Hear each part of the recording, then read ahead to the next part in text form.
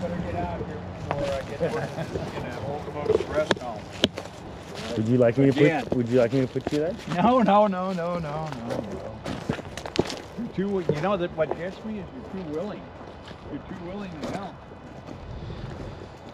I'm trying to be helpful.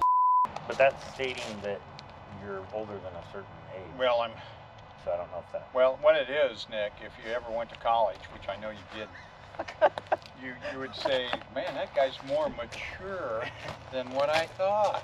No, but see, I didn't go to Not college. old, like you're saying. I didn't go to college, so you're just old. Oh my God. I'm uneducated, Tom. Uneducated. I'm uneducated.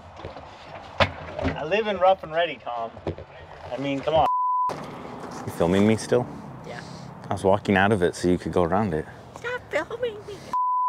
So here's one of the cars we picked up recently. 67 Coronet 440 model. Generally speaking, this is a pretty nice, clean car.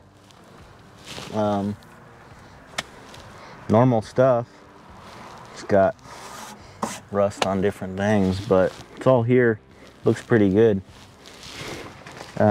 This one is a V8, obviously, like it says by the emblem here. We have not yet looked at what motor this one came with. The fender tag is there, so from what I know, they came with a bunch of different motors. This one is a V8. I'm not sure. Pretty nice car. We'll be getting this one running next week sometime, just to see if it shifts, if it drives, what it can do.